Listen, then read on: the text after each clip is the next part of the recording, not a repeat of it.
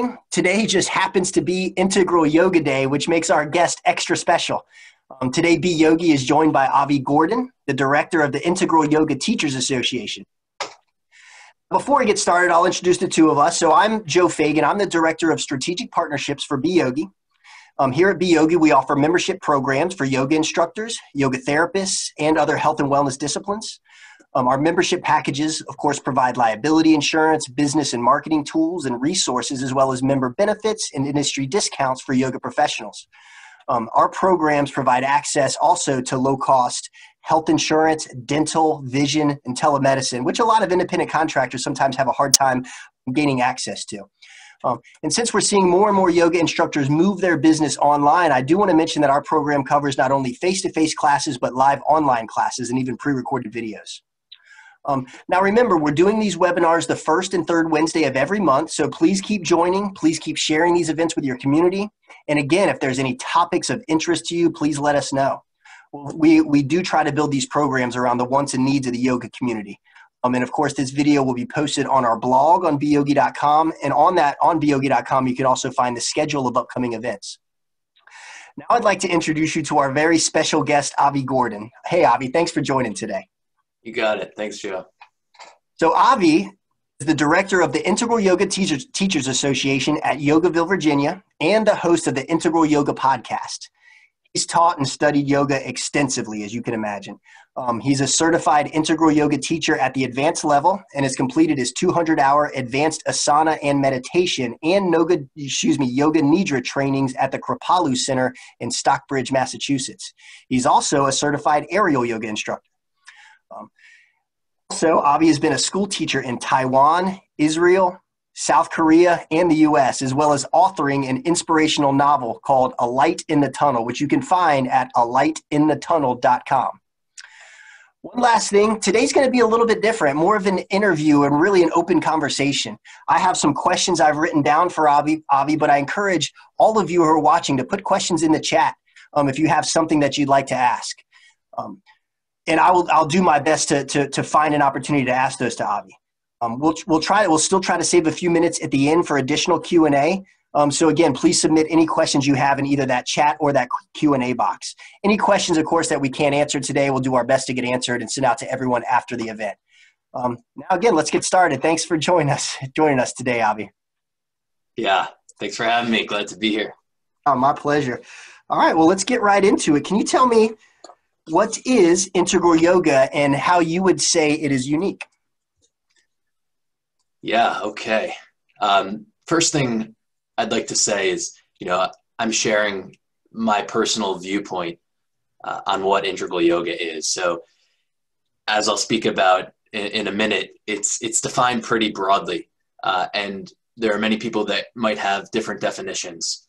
So I'll speak to what resonates with me and how I would define it. So I just want to say that first. So I would define integral yoga as a system developed by Swami Satchidananda.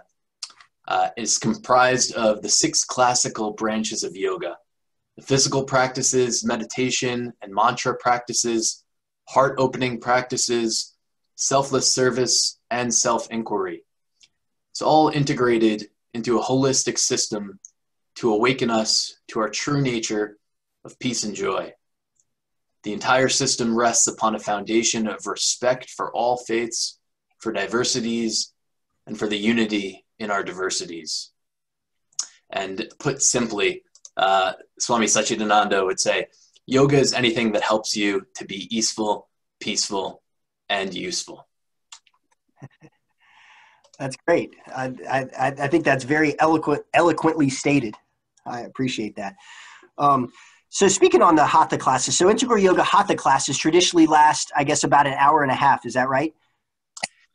Yeah, they're a bit longer than I guess, most probably yoga classes, hatha yoga classes, probably around an hour in time. So there's some different components, which leads to a longer class. Yeah. Gotcha. Can you go into a little bit of that? What are the different components? Yeah, each class incorporates postures, deep relaxation, which is a yoga nidra if you go into shavasana. So every class has that. Has also pranayama, breathing exercises, and meditation. And Swami Satchidananda would even say, if you have to, if you're running out of time as a teacher, don't cut the deep relaxation, the breathing practices, the meditation. Take out, an asana or two. So really those kind of moments, the time to go inward and to kind of relax and release into our peaceful nature is extremely prioritized within a Hatha yoga class. Gotcha. Interesting. All right, well, I guess if you don't mind, maybe we'll even take a step back. Can you tell me a little bit about the history of integral yoga and maybe how many people have been trained roughly as integral yoga teachers? Yeah, sure. History, it's really vast and expansive. So I don't know if I'm necessarily the best person to answer that, but I'll try. So Swami Satchidananda, he started integral yoga. He's known globally for speaking at Woodstock. He opened the festival and blessed the festival. But integral yoga, it's not like this this system that doesn't have a history in itself, right? It's based on a guru lineage. So much of what he shared was passed down to him from his master Swami Shivananda, and it's based primarily on the Yoga Sutras of Patanjali, Ashtanga Yoga, the 8 limbs of yoga. So it goes back into the realms where we don't even know the years, or the scholars really dive deep into the traditions that happened in India such a long time ago. So there's been many stages of it, but that's what I'd say, briefly. In terms of how many teachers have been trained now, there we go. Did I lose you for a second? You were frozen for just a minute. I'm not sure if that was, honestly, I'm not sure if that was on your end or mine, but it looks like we're okay now. Okay. So in terms of teachers that we've trained, it's to get a specific number is tough. They didn't always keep records back in the day as well as we keep now, but I'd approximate probably around 20,000 teachers or so all over the world. Yeah. Interesting. It's funny. I thought I knew everything about Woodstock. I've watched the documentary several times. I've read books about it, listened to the album. I did not know that Satchidananda opened Woodstock with some comments. That's interesting. I'll have to go back and find that. Is there a video of that? Do you know? Oh yeah, there's plenty. If you go to integralyoga.org, you'll see videos of him opening up the festival, and the audio is not great, but you can hear his message and whatnot. And then he talks about it, later on. He hadn't spent much time in the States, before then. So, Woodstock, as one of, his first experiences, you can imagine. But he really, identified, I think, the positive components of that experience for him. Many people looked at that and they said, okay, people doing drugs and running naked all over the place, it's mayhem. But he focused on the amount of people that were living in close proximity without necessarily enough food, access to bathrooms and all of that, and how peaceful it was, and how much everyone got along. And he was actually told, what I've been told, by many people, not to go to Woodstock and speak there. Like across the board, everyone told him, no, don't do that. But there was some, calling inside of him, and he went anyway and did it. How interesting. I love that. What a great story too. And I always feel that Woodstock was kind of the beginning, the starting point for what became such a great way for people to gather and create these interpersonal connections. I could probably go on for hours on that subject, but we'll stick to integral yoga for today. But that's super interesting. I want to go back and look that up. All right, over to I want to ask you about the Lotus Shrine. Can you just give me, as if I knew nothing about it, what is the Lotus Shrine? Yeah, Lotus. I could say for myself, that was walking inside of Lotus was a moment of connection for me. It just, a lot of things clicked. So it is a giant temple that is in the shape of a lotus. coming out of a man-made lake. It's where I live. It's actually down the street from my house, which I can't believe I live here now. But it's dedicated to all religions. So the interfaith work was extremely important to Swami Satchidananda, integral yoga. The saying is, truth is one, paths are many, right? So there's many, we all start, maybe at the bottom of the mountain, and there's many ways to get up the mountain. And so seeing all religions as being different paths, but everything is kind of trying to point towards that light, that truth. And so when you go into Lotus, the bottom level is sectioned off for different religions. And you see, holy objects and texts from those religions. And for myself, I could say, like, as I walked around and read the excerpts, I was like, everyone is talking about the same thing here, ultimately, which is so amazing because, I think many of us, and for myself, I, grew up, with such competition behind religion and contention. And so walking into a place that's dedicated to seeing kind of the joint nature, the oneness of all of it, was pretty special.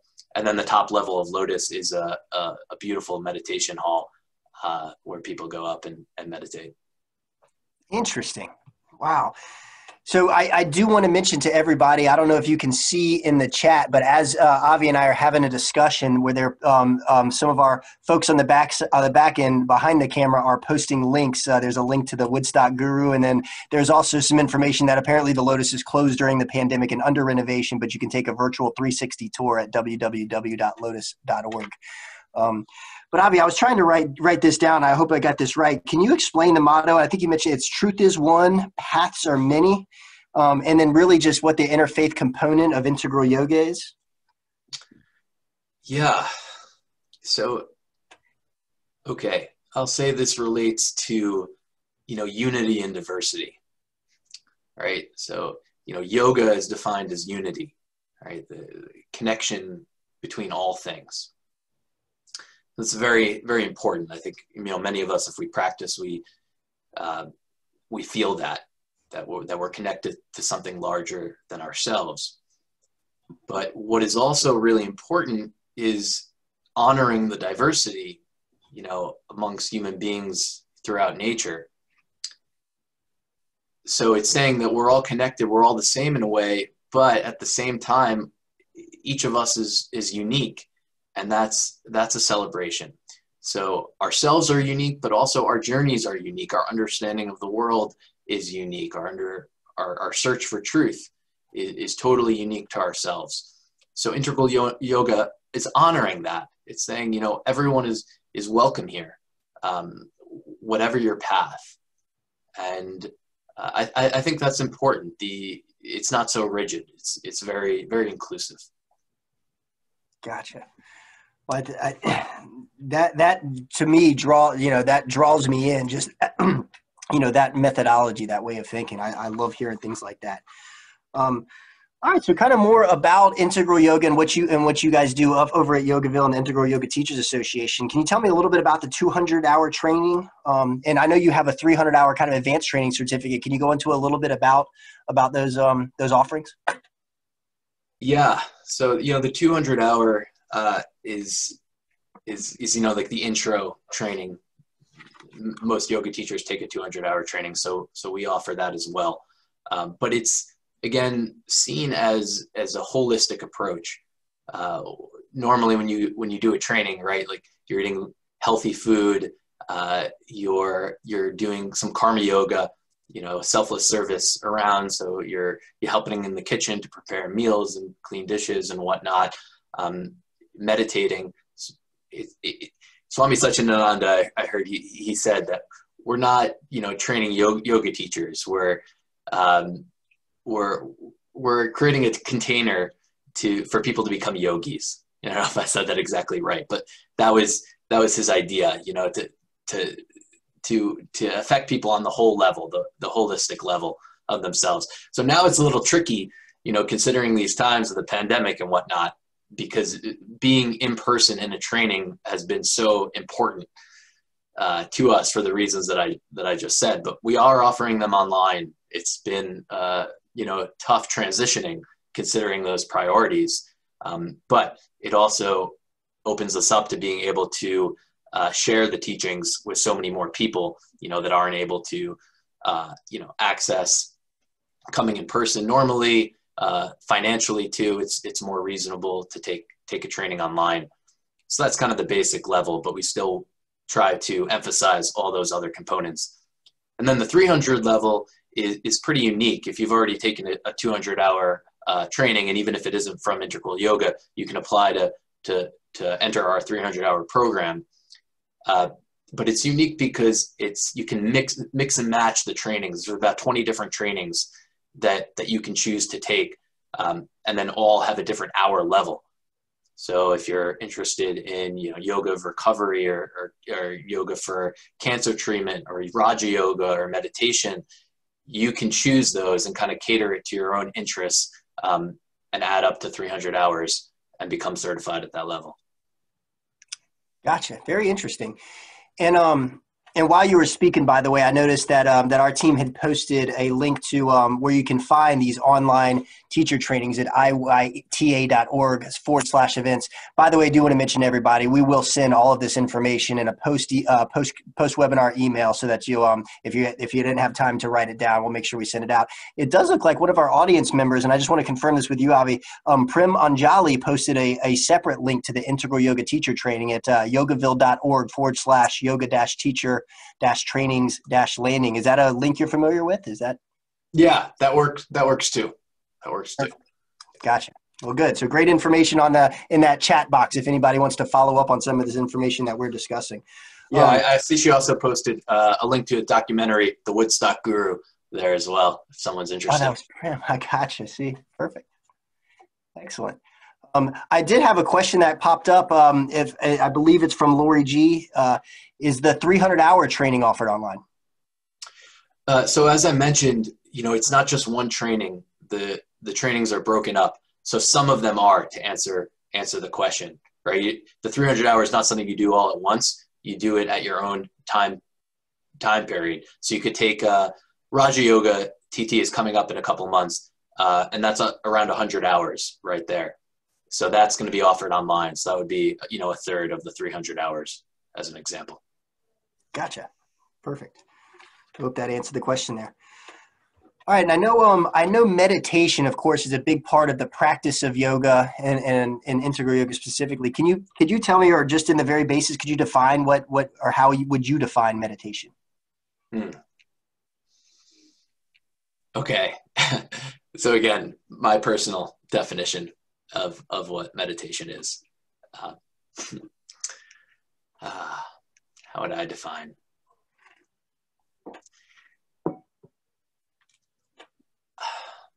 I think it's a connection to stillness, really.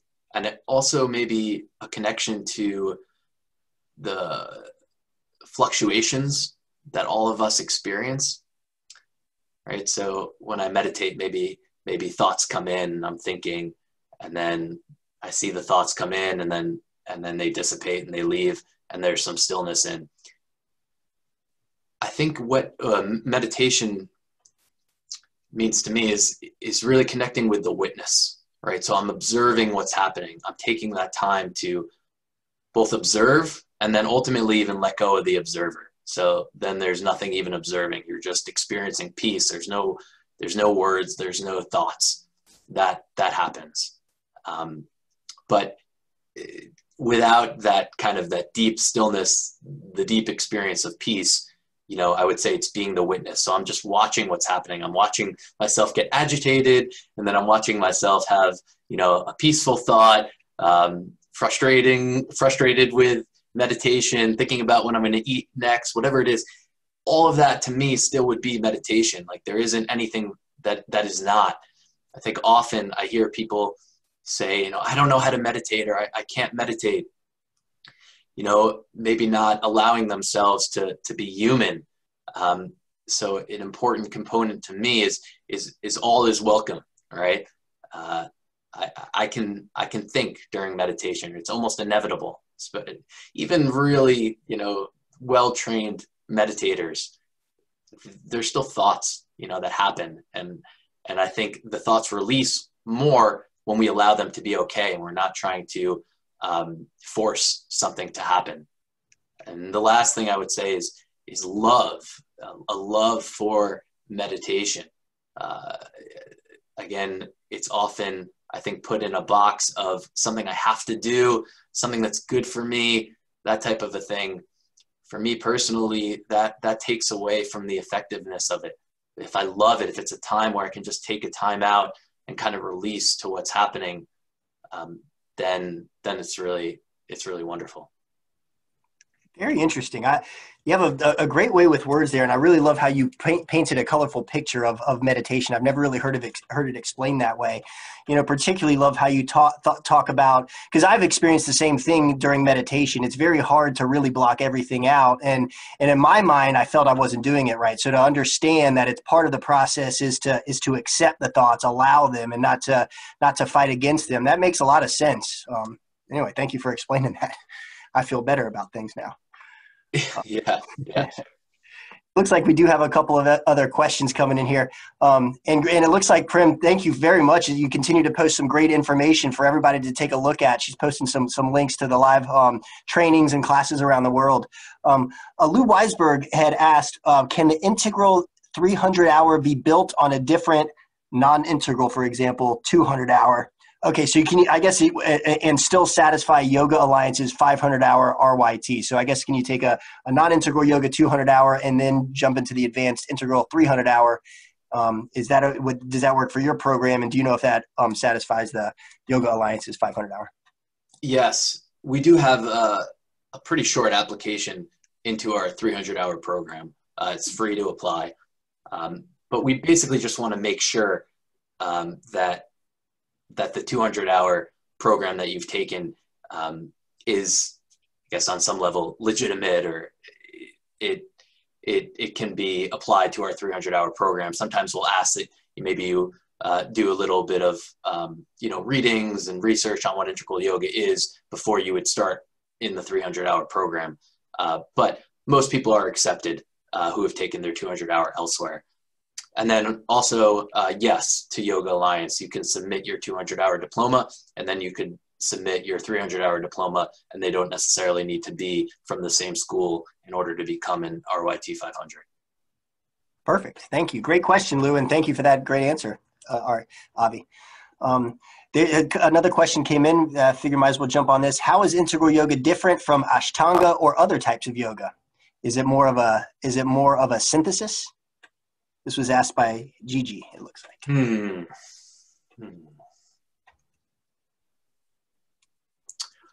Yeah, I guess you could define it that way.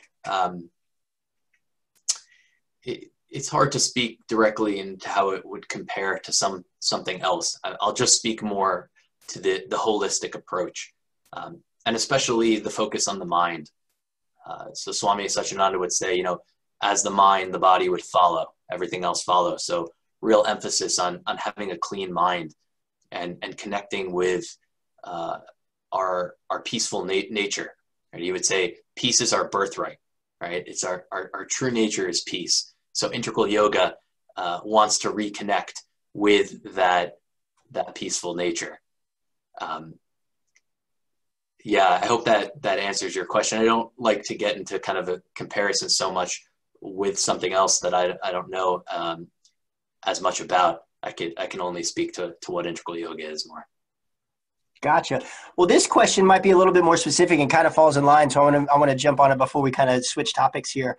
And I'm terribly sorry if I mispronounce this name, Alexandrine. She wrote, integral yoga seems more spiritual. I'm wondering if we can teach it to our baby yogis without being seen as a guru. And in this case, could you please give us some tips? Baby yogis? I presume newer yoga instructors. Alexandrine, if you want to explain or clarify what you mean by baby yogis, if you just mean newer instructors, I believe. Okay. Yeah, I mean, We're instructors. She clarified. Newer instructors. Yeah, I don't know. I mean, speaking for myself, you know, I might have felt odd for periods in my life for kind of having the draw towards being spiritual, we can call it. But I've kind of come around to see that I think all of us have that kind of yearning and desire. We all are spiritual already. You know, we're not just this body. There's something more happening for all of us, even though maybe it's not so culturally acceptable. We try to kind of put that away and block it away.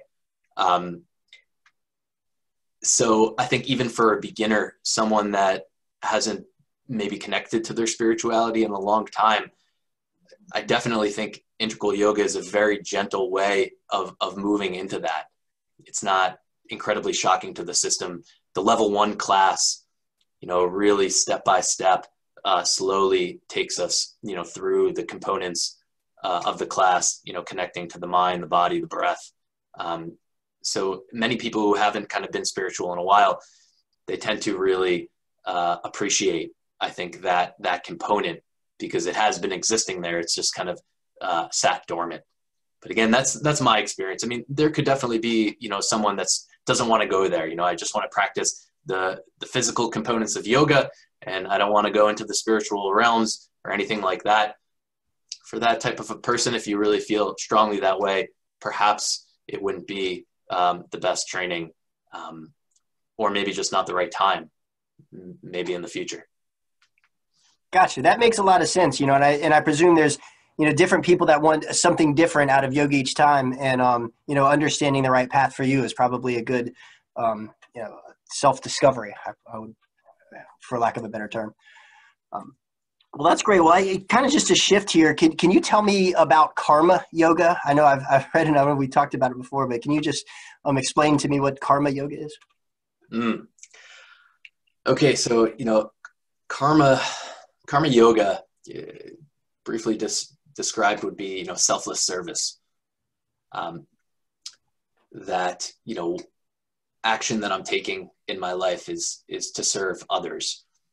But what I find personally very interesting about this is when I do that, I serve myself the most, right? Like I feel really good. So it's about being useful. So if I have an opportunity to help someone else, or, you know, do something that's good, I'm going to go to bed at night and feel a lot better. Therefore, it's very, very much self-serving. And Swami Satchidananda talked about that too. But I think that's very different than kind of like pulling yourself, kicking and screaming, I could say, towards like, oh, I have to do this for someone else. You know, I don't really want to, but I have to do it. To me, you know, that's not really it. I mean, service is definitely a component of integral yoga, a real emphasis of Swami Satchidananda, that ultimately, you know, we are all here to serve, you know, and I really resonate with that strongly. I think it's the truth. Like if we all kind of look deep and say, what do I want to do with my time alive? Like, well, what matters? Ultimately, it's doing some type of good for someone beyond just myself. So karma yoga can be seen as our entire lives. That's how I kind of define it now. Everything I'm doing, you know, is service. You know, even eating. Why am I eating? I'm eating so that I'll have energy to serve for other people. And I forget that all the time.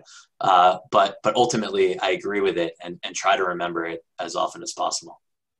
Gotcha. Thank you. No, that makes a lot of sense. And, you know, yoga aside, I think, you know, service as a, you know, as a behavior is just wish and hope it continues to be instilled more and more in everybody as we move forward as a community. I think that's such an important component to life, if you will. Yeah. So if I could say that, you know, just the essence of yoga, right? Unity, that we're all connected to each other, right? Kind of moves away from maybe this idea of competition taken too seriously, I would say, you know, and that pandemic has shown that to us also, right? It doesn't stop at the borders of a country. It doesn't understand what that is. So what I say is we're connected to each other. We're in this together, whether or not we want to be. Right. Yeah. And again, I think you nailed it. The pandemic, I think in a lot of ways has kind of shown that it's, it's us versus this thing in a way. And a lot of times, you kind of find a sense of community in these, what are perceived is a negative, but, a lot of positive comes out of it, if you will. That's great. All right. Sorry. I don't mean to get distracted here. So can you tell me about the living yoga training program that you guys host at Yogaville? Yeah. So that's in Yogaville, Virginia. We're located about an hour from Charlottesville. It's kind of closest major city, hour and a half from Richmond. You can come here, it's really in the mountains, pretty isolated, secluded. This is where I live. This is an ashram, kind of the headquarters of integral yoga. Right now, it's not open, but hopefully it will be open in the future. And I think the light program, we call it living yoga training program, is really unique. So it's for people, you might not, have interest in becoming a yoga teacher per se, instructor, but I am interested in kind of just having an experience of yoga and living in an ashram. So you can come here and you can practice and just live with Sangha, with community for about a month. Yeah. Gotcha. So can you, just to get a little personal here, can you tell me what's been your most challenging thing on your path to becoming a yogi?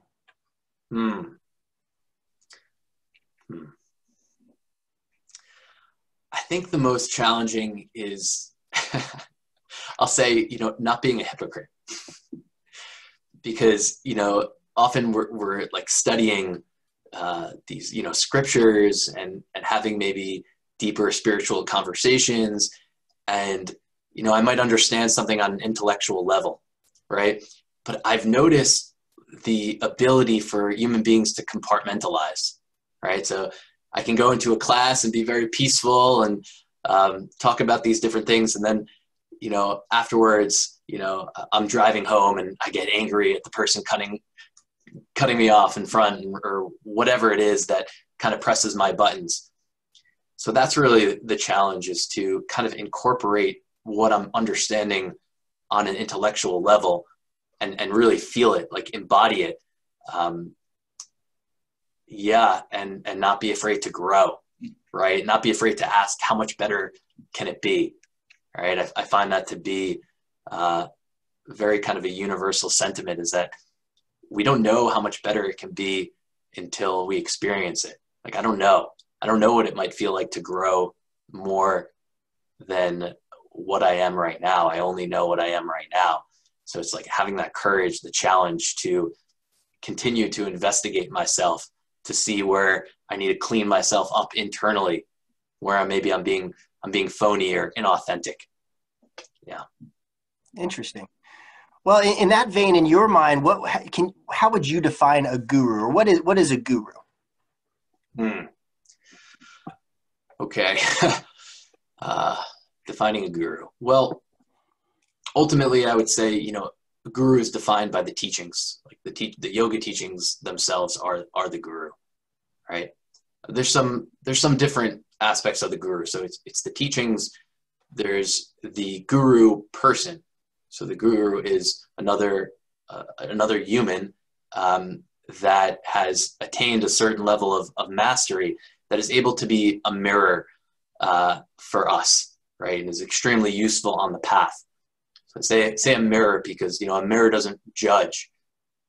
Many people have been extremely affected by Swami Satchidananda. He's become their guru because he was able to reflect for them, what he saw, and that reflection showed, the beauty, maybe again where they needed to get cleaned up a little bit, all of that. But it was such a pure reflection that it was extremely helpful to grow and move forward on the path. So it's a guru in the physical form. And I hope I define that okay.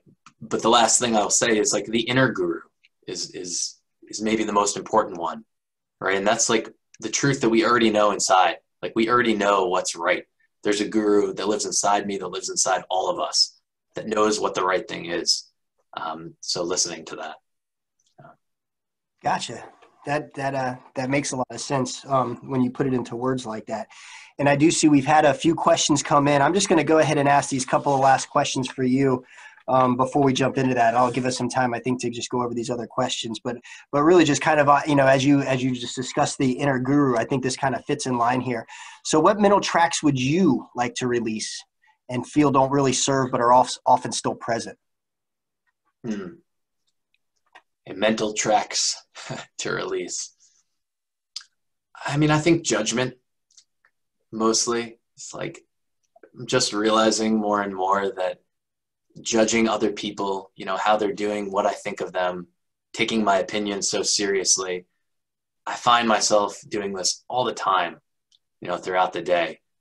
It doesn't serve me well. Like, it doesn't seem to really matter what my opinions are of other people. Like, and who am I to rank you and say, Joe is good or Joe is bad. I like this or that, but it's so hard to release for whatever reason. It's like an automatic thing in the mind that's happening, that maybe it's a survival mechanism. Then I need to kind of assess my situation and then assess other people around me and decide, who I like and who I don't, who I want to be with. But yeah, I mean, I would like to release it as much as possible, also knowing that it's probably going to be work that I continue doing throughout the course of my life. Sure. I feel it goes back to that, to the way you explain meditation. It's almost allowing and understanding that those thoughts are going to come, maybe even somewhat or completely involuntary, and just understanding what they are and, breathing through them. Right, exactly. And I guess, and that aspect too that you bring up is the judgment of the self, right? Is that like, okay, I'm analyzing other people, but that's just really about me analyzing myself and saying, how am I being perceived by other people? Am I impressive? Am I not? Do they like me? All of that. And then, maybe getting to a place where, what other people think about me is really their business, not mine. But again, pretty challenging. Absolutely. Well, thank you. No, this is great. And, obviously we're talking, of course, about, some, components of integral yoga and about Yogaville, but, really appreciate you giving me the opportunity to ask some, what I consider personal questions and, just kind of you opening up to us. I think that, sometimes you glean so much great information out of that and just really appreciate that. And so in that vein, I'd like to kind of throw one more your way and hope I don't throw you off, but I'd love to hear you describe in your own words, your own personal yoga philosophy. Oh, just simply that it's everything, it's everything that I do. It's having a conversation. It's mowing the lawn, changing my baby's diaper. Like, it's a quality of being. It's being, really. It's kind of just relaxing into what I am, I could say. And then kindness that stems from an understanding of the unity that we're all connected to each other. And therefore, I want to be kind. I want to support other people by accepting who they are, Yeah, to me, that's yoga. That's great. Avi, that's fantastic. Thank you. I appreciate you entertaining the somewhat personal questions there. And, it's really great to get a snapshot on your philosophy and your understandings. Honestly, I feel a little bit more at peace after we've spent 40 minutes chatting back and forth. But now I would like to just, if you have a few more minutes, just go through and see what questions have come up in this chat. I see a few have come up, and we'll see what we can answer. And again, anything that we can't answer today, we can always answer post webinar. So if we don't have the information or if we don't get to it, there'll be plenty of opportunities to follow up here. I'm going to kind of go back up and see where we left off on these. By the way, I do want to give a shout out to Primanjali, and I hope I am pronouncing that correctly, who's really been great over in this chat area, answering questions. She even explained at one point, her role with you guys. And apologies, Prim, that we had never had a chance to connect, but really appreciate you following up with information and even in real time answering some questions here. I think that's been some great interaction. Really appreciate that. Thank you. So Ursula Wong, and I think this may have been answered by Prem Anjali, but just so we can put it out there, she found that some of the integral yoga trainings are not accepted by YA. I guess this wasn't really a question, but I don't know if you could speak to that. Are some accepted and some not, or I'm not even sure if that's a subject They should all be accepted. Feel free to email me if you have a specific question, director@iyta.org. I'd be happy to look at what you're talking about and address that. But as far as I know, all of our trainings are accepted by Yoga Alliance. Perfect. Thank you. And that was really nice of you to give out your email there, director@iyta.org, if you have any real specific questions like that. Lori G had wrote, what was that called again? Month experience? I'm not sure what we're referencing here. I'm sorry, Lori, if you want to retype in your question and maybe put some clarity in there, I apologize. I understand. I think she's talking about the living yoga training program, the light program. Could probably find a link to that real quick. But if you go to yogaville.org, you'll find the living yoga training. Again, it's like a month-long immersion program here, really reasonably priced. But again, it's on hold right now, but hopefully will be taken off hold soon. And it looks like Prim had posted a link to where you guys can look at that light. Yeah, she just posted it. Yeah. Perfect. And Ursula also mentioned, and so she mentioned that she contacted Yogaville a few months ago, and they were closed to the public. She's asking, how are you there? Is Yogaville currently closed due to the pandemic? Yeah, we are to the public right now. For myself, I mean, those who live here and work here, we're basically the only ones. But again, I'm hoping that changes soon. But we're all trying to stay safe. We do have a large elderly community. A lot of the Swamis, the disciples of Swami Satchidananda, are in their later years. So we do have to be careful and make sure to keep everyone really safe. Perfect. Thank you. A question from Gigi, and again, if I am mispronouncing anybody's name, I apologize ahead of time. I have a limited education on that front, but she wrote, Avi, appreciate all of your sharing, and I mirror that, by the way, Avi, really do. She asked if you could talk a bit about your book, for whom it was written, how did it transform you, any insight into your book? All right, thanks for asking. So I love to read fiction myself. I love the power of a story. And I was a teacher for a bunch of years.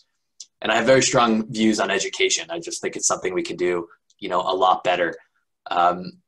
Then I realized that, I'd been kind of criticizing, the education system, some of our social systems for some time. And I was like, well, I don't want to criticize anymore. I want to create something. So I created the story of how things might unfold in our future that would lead us to a better place. Not necessarily a utopia or anything, but just something better, like constant progression. And education is the foundation of it. So through the story, a new type of school is created. And it also has the theme of realistic heroism. So characters who, have a lot of courage to change systems and speak out in a sort of realistic way. Yeah. Fantastic. Thank you. Just for clarity, you can find that book at alightinthetunnel.com. Yeah, it's also on Audible and Amazon. If you want the audiobook or Kindle version, it's all available. Yeah. Thank you. I see at least two more questions here, and looking at the timestamp at this one over in the Q&A, I'll go back to this one. And I know we somewhat touched on this, but Susan Roger, has asked, please describe the typical IY class, integral yoga class. What comes first? How long is each segment? How is the class structured? Anything you can relate on that? Okay, yeah, briefly, and it differs a little bit depending on the teachers, but we begin with a chanting, opening chant, followed by some, eye movements. I don't know if you've ever done called Netra the Eye Mum, which is something like exercises with the eye muscles that we do, which is very unique, which I never did before integral yoga, but find it to be very effective. Then some warm-ups. Then we do sun salutations. We move through, the asana posture sequence. Then that takes up the bulk of the class, around 45 minutes to an hour or so for the postures. A lot of emphasis also on the spine, I'll mention. Just twists and forward bends, backward bends, really emphasizing that the spine is crucial to a healthy body. So then after the postures, deep relaxation, which is also called Yoga Nidra, which we do a body scan, it's kind of tense and release all areas of the body, totally relaxing. Then after that, we do pranayama, breathing exercises, a few different types of exercises depending on the teacher. Alternate nostril breathing is one of them. Kapalabhati, which is, kind of the fire breath, really get the energy moving. So a few breathing practices, and then finally a meditation to conclude the class. Yeah. Thank you. That's great. Great explanation there. Rebecca Elson wrote a question. She wrote, I'm starting the virtual Integral Yoga 200 RYT next week. By the way, congratulations, Rebecca. And she just asked if you have any tips. Tips. Just maybe don't be afraid to ask questions. For me, that's really important. If you have a question, if something is unclear yourself, good chance that someone else has that question too. So yeah, and just dive into it, make it your own and enjoy. Love it. I like it. Come with your curiosity and open up to it. That's great. I think that's great advice. Ursula asked a specific question, and I think this is a good one as well. So if you take the 200-hour integral yoga training when you already have a 200-hour hatha yoga certificate, and again, I know a lot of these questions are Yoga Alliance geared, and I'm not sure that you may or may not know, but I want to ask it anyway. Do you know if that happens, if you take the 200-hour IY training when you already have the 200-hour hatha yoga certificate, does that count towards the Yoga Alliance's 500-hour YTT? Yeah, Yoga Alliance doesn't do that. So, they consider, one 200-hour training. You can't kind of take 200-hour trainings wouldn't be 400 hours towards your 500-hour level. And that's just based on kind of the level of the training. You're expecting to kind of get more of an advanced level training once you start on the 300-hour path.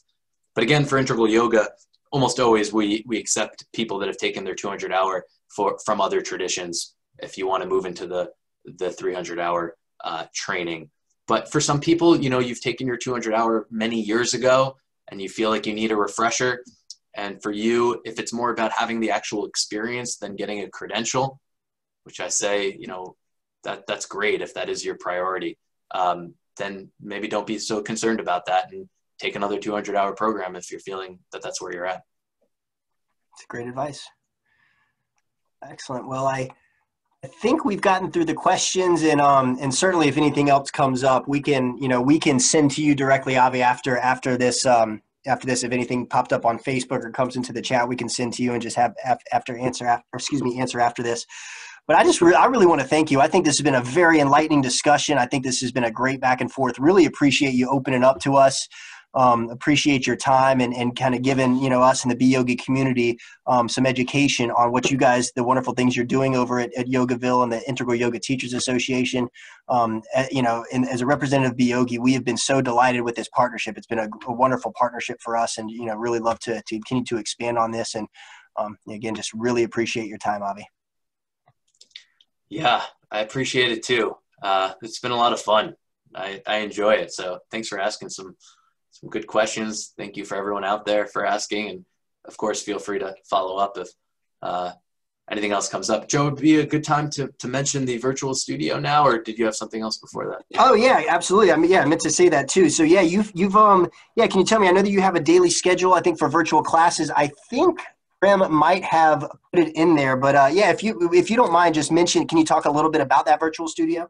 Yeah, so this is something that didn't exist, before the pandemic, but we moved everything online, and we have a really full schedule every single day up there for you. So especially if you've maybe never heard of integral yoga before, it's your first time kind of being exposed to it, I recommend just taking a level 1 class and seeing how it feels for you. So on our website, I'm sure we have the links already in there. Someone will post it again. It's iyta.org, live offerings. Feel free to check that out. We also have a podcast, which I love doing too. I get to host and interview all sorts of interesting different people in the yoga world. That's available on all podcasting platforms. Integral Yoga Podcast is what it's called. Find us Facebook, Instagram, and any information about Integral Yoga too that you're looking to find. integralyoga.org would be really the place for that. So thank you once again, Joe. Thank you, everyone. It's been fun. Absolutely. And again, we'll send all of these links that we've mentioned that are mostly written in the chat here as a post communication.